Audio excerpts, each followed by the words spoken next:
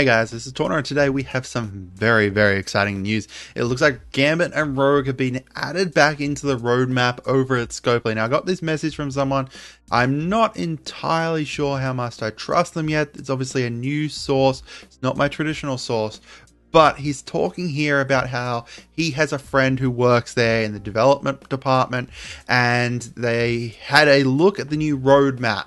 And it looks like Gambit and Rogue are due to be released within the next year. He said back in February they were due to be released, which lines up with what we did think back there. There was a few different rumors flying around back then that were going to be coming in February for Valentine's, but they ended up delaying it due to Marvel pushing all the games to be doing stuff for Black History Month, which we did see. We had like a whole sprue of different blitzers and stuff. We had Bishop and stuff like that. So it looked like they kind of switched gears. However, they did get touch-ups back in November. I've had a couple sources that kind of told me that as well. And that was like just before they started all this astonishing stuff. So it kind of makes sense. And it looks like it's going to be the Jim Lee one, which also lines up with, I think I've had like 3 different sources telling me that it's going to be the Jim Lee version from different people who have worked at the art department. And then a friend said that it's Valentine's next year is a possibility. Depending on the player's base morale, though, it's potential that we get them added sooner. Kind of like how Silver Surfer felt like a in case of emergency break class. I think that's what they're planning on doing with Gambit and Rogue if morale drops too low. And certainly my morale has dropped quite a bit lately, so I don't know, maybe we do end up getting them sooner for that astonishing or uncanny team. They said he didn't know which team they're on, but they're going to both be on the same team, which makes sense, and alongside lots of synergy. Now that's all the information I got from them. Unfortunately, I did try and press for a little bit more to know a bit more about Gambit and Rogue, as you guys can suspect, but unfortunately not much. But hey guys, this video is sponsored by Dragon Champions. If you love the look of classic RPGs like Warcraft and enjoy squad fighter games like Star Wars Galaxy Heroes or Marvel Strike Force, this is the game for you. The developers have poured their heart out to create a fantastic game with an interesting and engaging story, energetic and fun dialogues, and Easter eggs and references to all your favorite fantasy worlds. With more than 60 heroes, from the wild tribal orcs to the calm zen pandas, there's a faction for everyone to enjoy in the united fight against evil. The game is completely free to play and you can do everything without spending, but if you do want to do more, there's some amazing deals to be had with some really great value. Now, as a massive Warcraft nerd, I've been going really hard on the orcs, and honestly, I just love their playstyle as a team, and they each feel really unique. Meanwhile, my wife's been enjoying the Panda faction a lot. They seem like a really fun faction, juggling around the buffs on themselves and working together, and she might have even wailed a little bit to get ahead, but the good thing is that the offers weren't too expensive for her. Now, the great thing is the developers are currently giving away an awesome starter pack. If you're below level 15, head on up to the settings and click use promo code. The code you want to use is TORNA, obviously, and that's going to get you 250,000 gold, 500 Draco coins, 500 NG, and a whole new hero, Corcoran.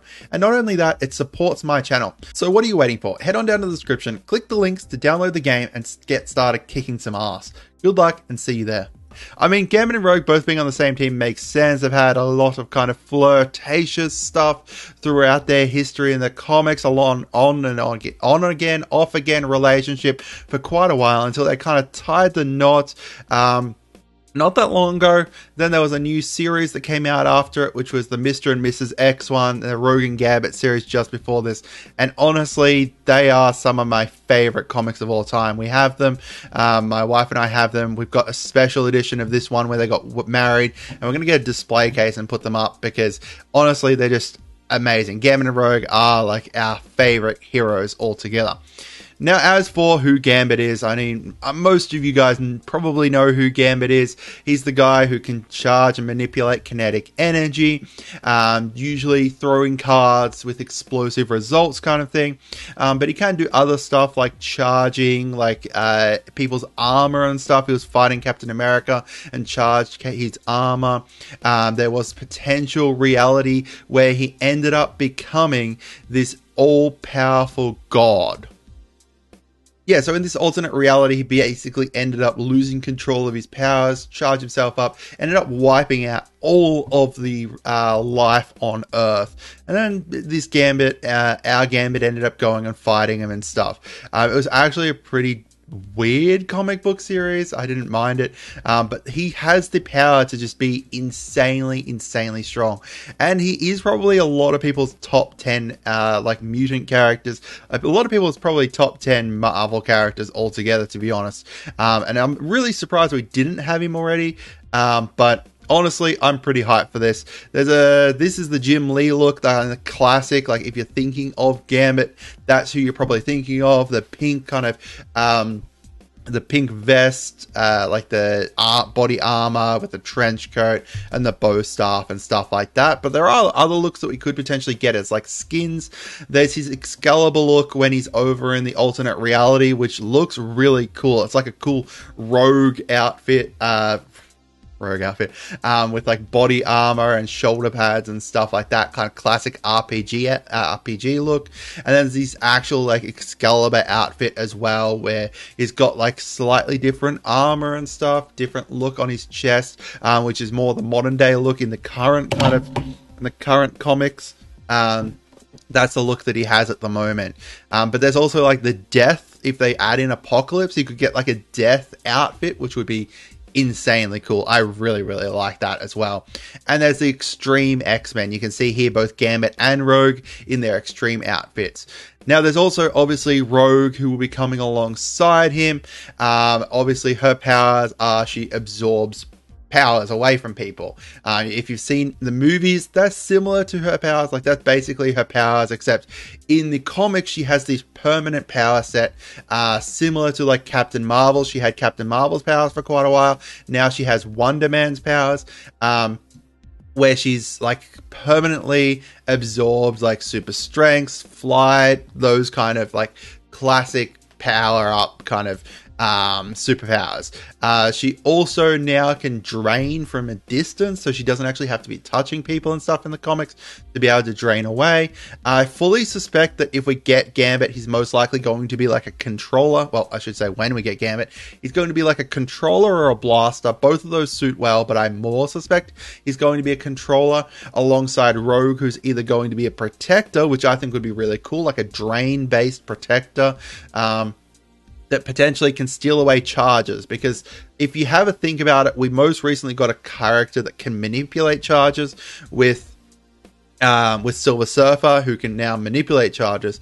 So having another character come not long after him who can also manipulate charges makes sense a lot. So maybe like a drain-based tank, or like a brawler with drain that kind of maybe gives them all drain or something like that. There's a lot of potential ways they can take their kits. It kind of depends on if they end up on that Uncanny or the Astonishing squad. I'm personally hoping for Astonishing. Astonishing, honestly, is one of my favorite teams of all time, and I'm enjoying them a lot more than I've probably ever enjoyed Uncanny, especially because I can use them in like all the game modes.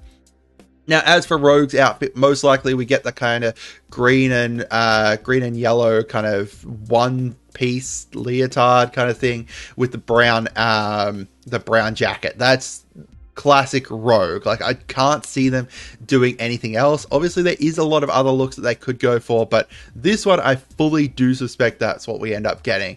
But we've also got like the current one from the Excalibur look as well. If they wanted to do like Excalibur looks, they could do this one alongside the one from Remy, whether it's going to be this one or this one.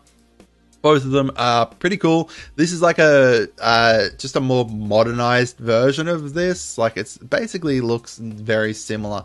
So you can see like the classic like green, less yellow, more green though.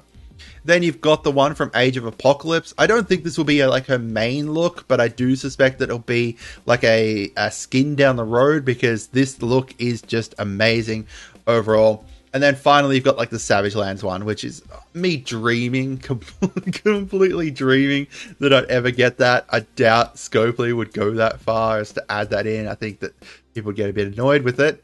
But honestly, I would be down for that, and I'd probably not use any other outfit than that, as much as my wife probably will yell at me. But honestly, I don't think they'll kind of stray away from the yellow and green leotard with the brown jacket. But I am insanely hyped about this. It's been a while since I've been this hyped about the game, so I really hope that this contact is kind of on track here. Honestly, it wouldn't surprise me if we do get them for Valentine's next year. They said that within the next year, so it could be Valentine's next year, or it could be earlier than that, depending on how morale is, I guess. So I guess if you want them, make sure you go message Scopely and say it, because just say that you've lost morale in the game and you need Gambit and Rogue to pick you up. But I'm joking there. I mean, you can message them and tell them you want Gambit and Rogue, but probably don't tell them that part. But I hope you guys enjoyed this video, and I'd love to hear from you guys what you think. Obviously, we've had a few kind of misses here with Gambit and Rogue rumors. I don't know if it's kind of if this one's going to be a miss or not, but I can definitely see something like this happening. I don't see them going in like another year without adding more X-Men. And Gambit, Rogue, I mean, Nightcrawler is probably the next one. Maybe there's a new X-Men team coming next year, like around like December this year, January next year. Who knows? There's a lot of kind of cool stuff they can do here. But I'd love to hear from you guys what you think. That's it for today. Have a great day and goodbye.